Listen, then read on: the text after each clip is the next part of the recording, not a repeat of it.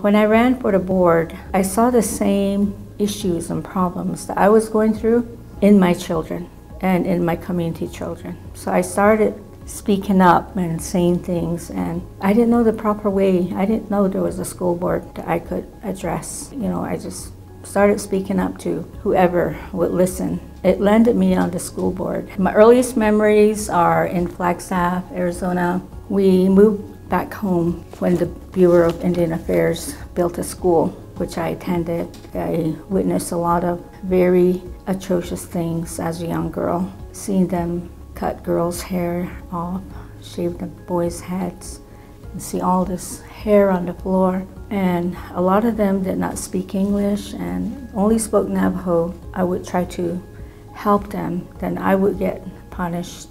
Within my experiences, I have learned to advocate for our kids, our parents, our community, learn to be a voice. Some voices out there are not heard. Hopefully through my voice that they will be heard. It is a lot of work, a lot of sacrifice.